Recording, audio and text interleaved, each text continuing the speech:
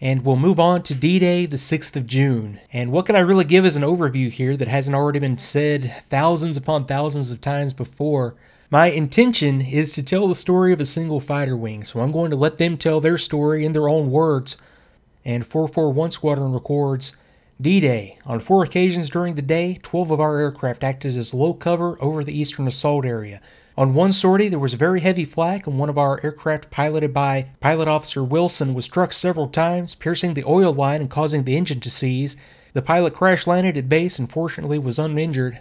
442 Squadron writes, D-Day. Light rain at 0630, but bright soon after. Flight commanders wake their crews at 0315, and Squadron Leader Russell led the squadron at 0630 over the beachhead. Great activity on the beach, few enemy aircraft, little flak, but rockets whizzing near them. Back at 0825, at 1000 listened to a radio message from General Eisenhower, and at 1025 the BBC described the scene in the RCAF briefing room, a Nissen hut, when the wing commander told the pilots last night that Tuesday was D-Day. The wing, 144, not identified but described as the youngest squadron. And this is the same BBC report that I showed the transcript of yesterday, and I'll flash it by here again. The second sortie was at 11:25 when 14 set out for the French coast, returning at 13:20 without having fired their guns.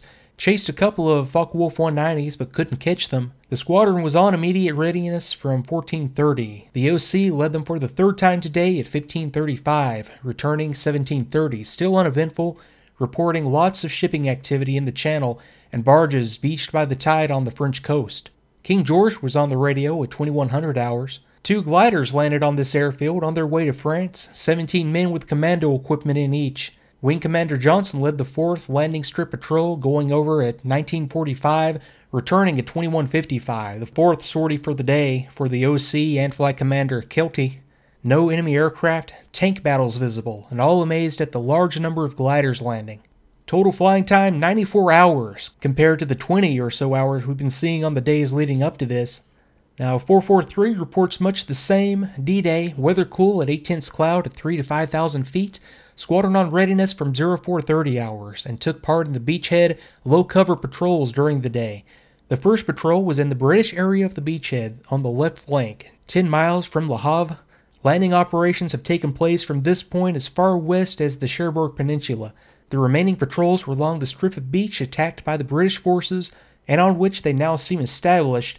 The area of patrol extended 5 miles inland and 15 miles out to sea. 8/10 cloud conditions prevailed throughout the day as low as 2,000 feet.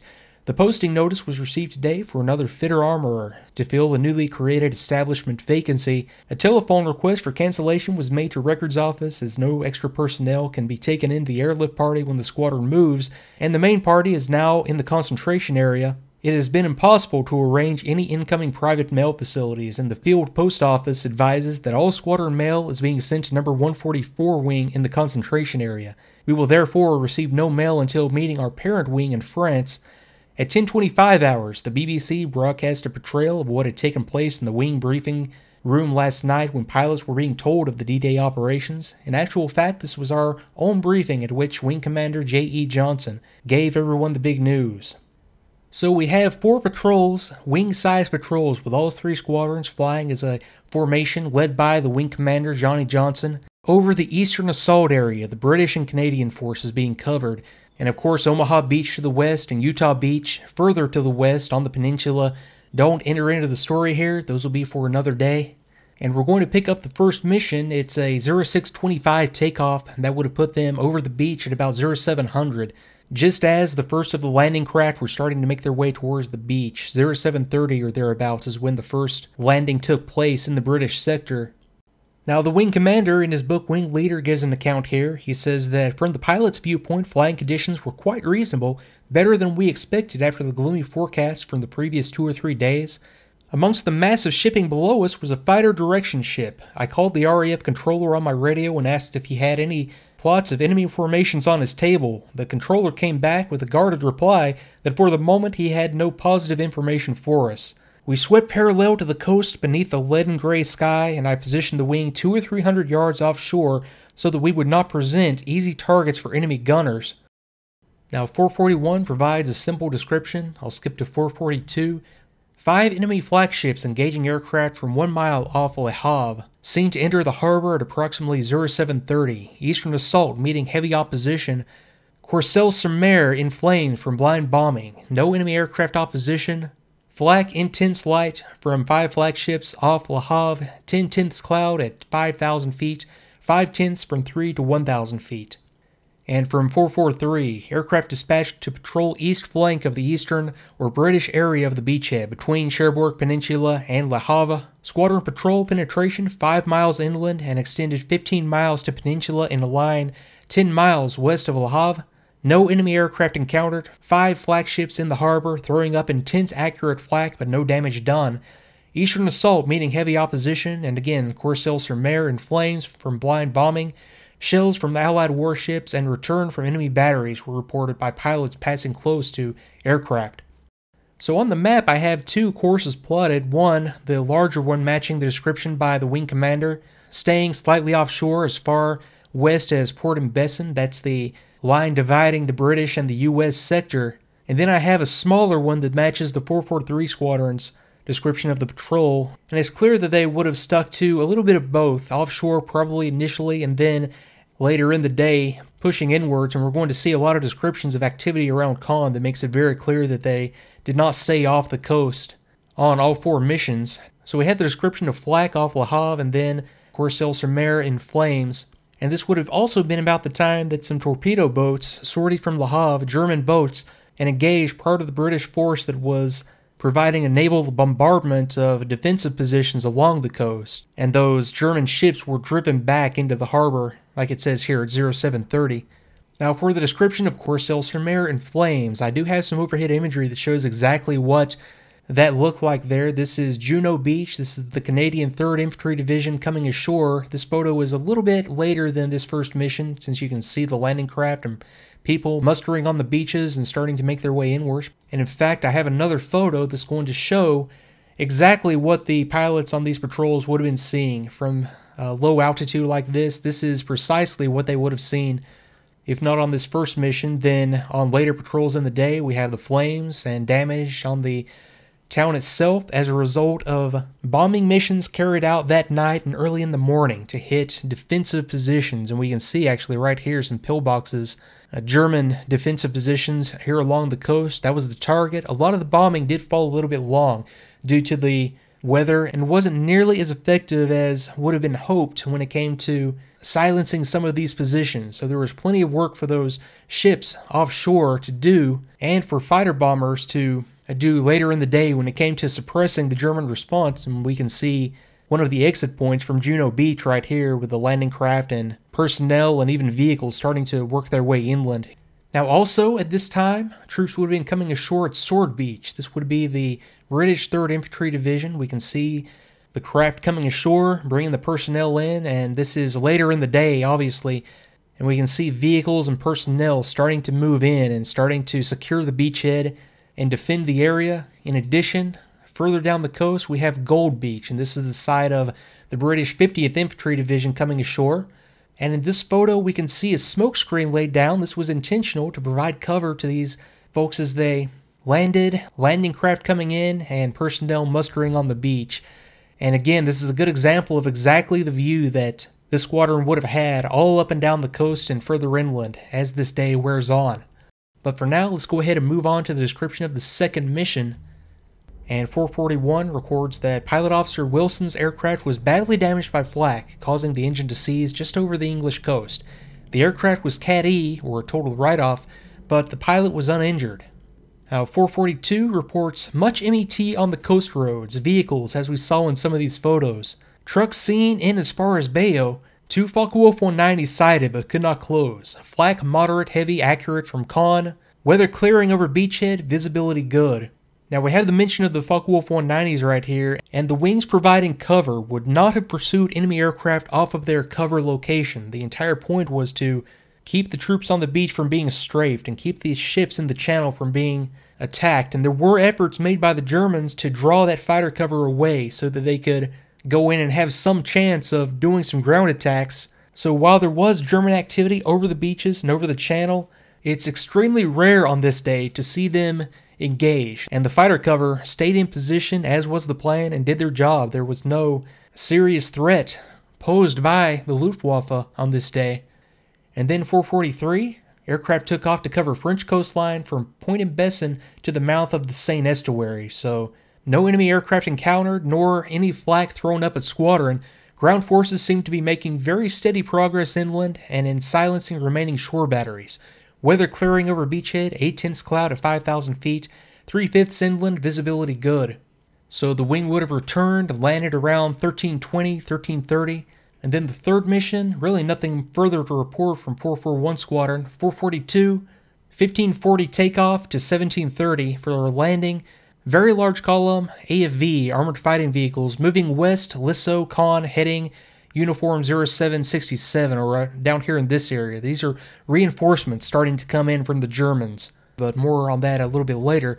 No enemy aircraft opposition. Flak, moderate, heavy, inaccurate, Caen, moderate, inaccurate, light from column AFVs. Weather clear, visibility good, 10 miles inland. 443 reports much the same. Aircraft took off to cover same area as 1125 patrol. Still no enemy aircraft, and flak batteries ceased to operate. Movements forward of enemy mobile reinforcements were noted over Caen and reported to Control Center. Aircraft flown by Flight Officer Bentley had wing pierced by light shell, but damage very light and quickly repaired. So we see here the location called out as that column makes their way along the road west from Lisseau, 1630, and we'll have a look at the overall German response. Now, at the time of the landing, 21st Panzer Division was already in the area, and they immediately start to move in. We also have, further to the east, 12th SS Panzer Division, and then Panzer Lehr Division. Very, very formidable German divisions.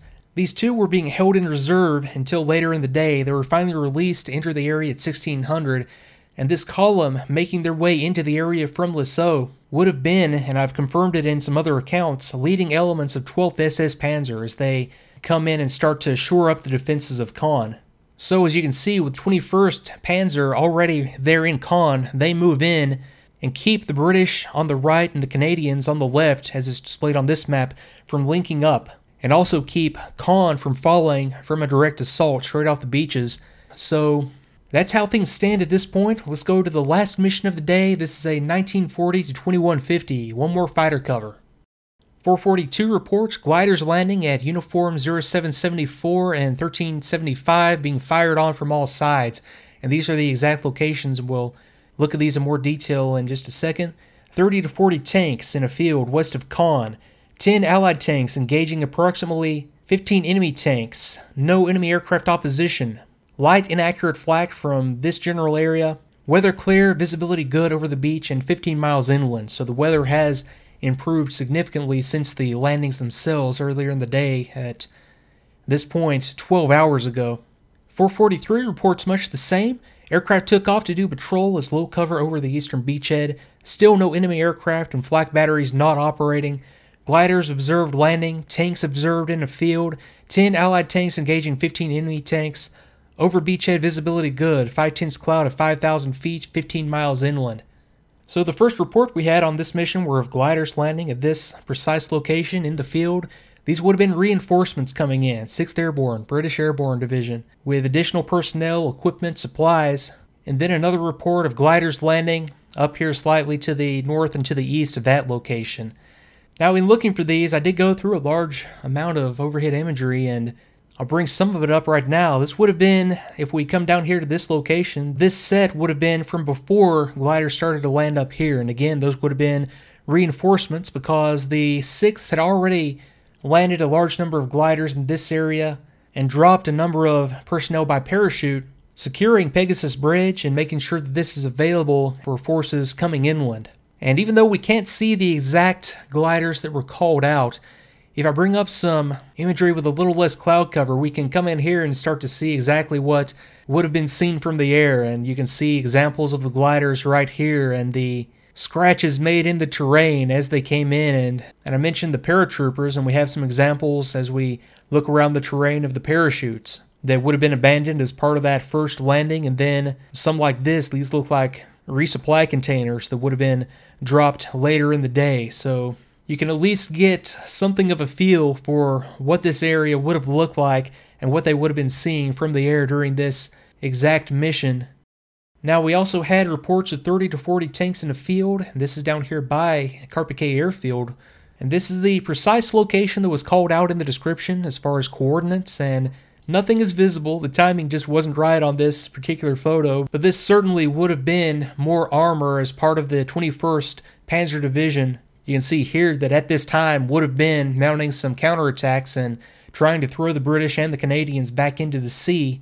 And that brings us to our next call out. That was 10 Allied tanks engaging 15 enemy tanks in a field right here. And that's a good example right there, seen from the air, of a clash between 21st Panzer and British forces coming ashore. And the Spitfires on this mission don't engage ground forces. Again, their only job was to keep the enemy fighters from being able to come in and attack the troops on the beach. And with that, the last of the aircraft for the wing lands at around 2200 that night. 4 missions total, many of the pilots flying all 4 missions. That would have been a long, long day. And there's even more to come over the next few days, continuing to provide air cover for these landings as they develop. So we're going to pick the story up there on the 7th of June, D+1. So thanks again for watching, and I'll see you next time.